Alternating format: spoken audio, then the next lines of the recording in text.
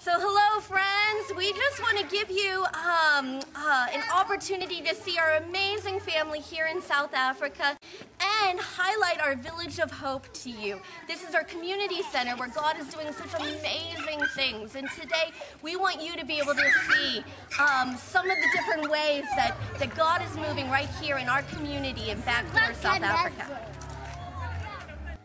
So within our community, we have some pretty huge needs. Within Backdoor, we have something around 80% unemployment. We have an extremely high HIV rate, and then we also have a very high dropout rate from the local schools. Maybe 1 in 3 youth actually finish their high school education. So in the past 4 years, many ministries have been birthed just to meet these felt needs. We have the preschool, the Jabuli Preschool, a ministry focused on giving the best start possible for a child's education. Within a Christ-centered environment, we're just seeking to impart a love for learning and to help these children grow in their relationship with God.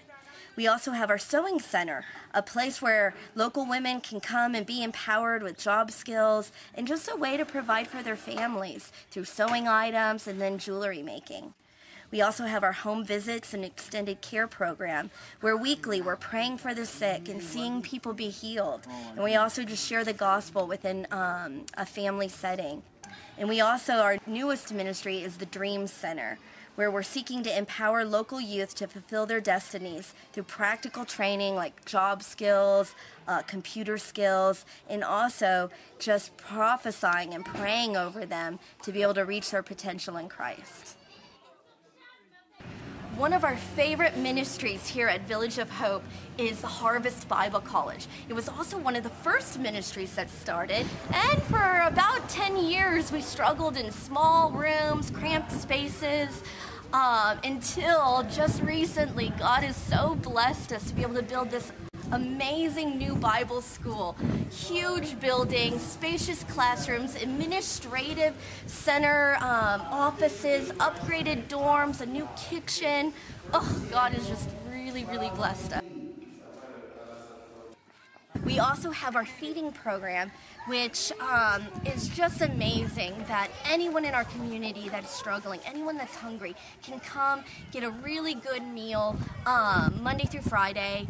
And we also do discipleship. We do a short program to just encourage the children and the adults that do come and pray for them. And so it's just a really neat way to be able to meet a felt need within our community. Through our feeding program.